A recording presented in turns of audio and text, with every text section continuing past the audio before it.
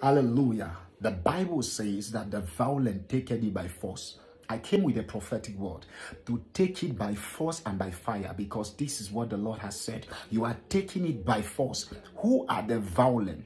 The violent. What is it that prompted them to be violent?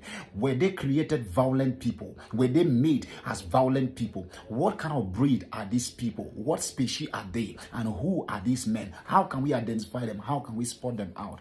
The violent take it by force. We only tend to spot out this species of people because they take things and they take that which belongs to them by force. It means that if they enter a territory and it seems like the territory wants to swallow the godly nature of the God side of them, they decide to take it by force. Listen to me and listen well now. This is where the prophetic word is heading to.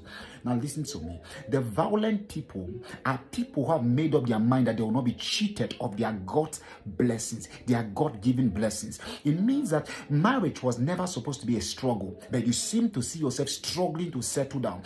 Speaking about blessings, you seem to struggle to have everything you are seeing, and there is deception going on. That's anything you touch, it doesn't work, and anything you touch or anyone you tend to love hates you. I want to let you know something. The violent take it by force. If they were loved by everything they see, they will not have become violent. That's the first thing you must understand.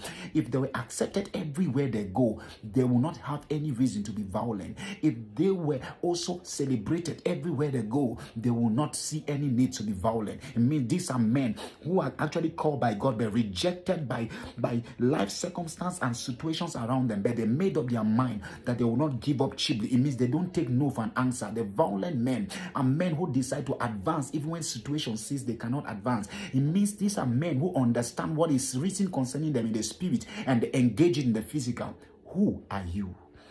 Who are you in that situation? Who are you in this particular scenario? Who are you?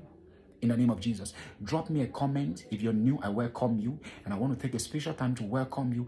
Drop your comment and let me know how I can be of help to join my faith with your faith. Let us testify as a team. And remember, the violent. If you are subscribing, remember, the violent take it by force. Amen. With that aggressive nature, don't give up.